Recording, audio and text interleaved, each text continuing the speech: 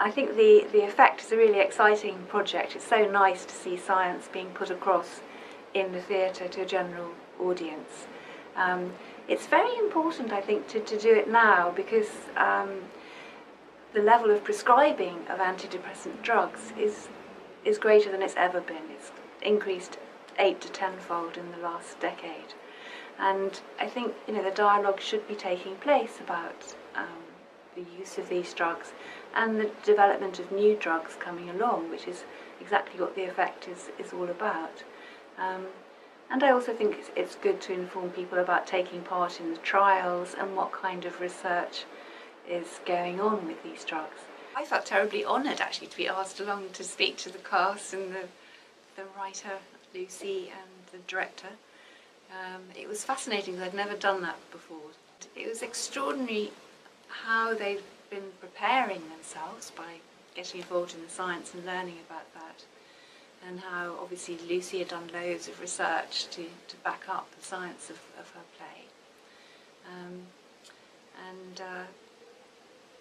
I was very impressed. One person came along with a huge picture of the brain and wanted me to talk about different bits and what was important in terms of depression.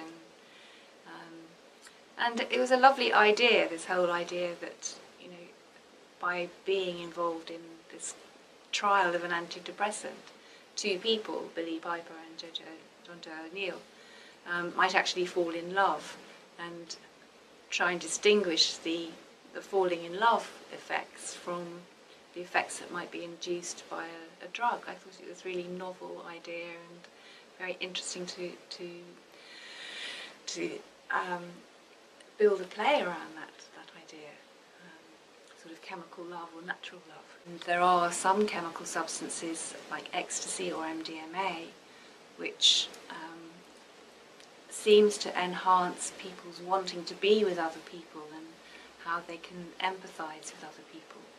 So yes, there are drugs that do influence those sorts of feelings.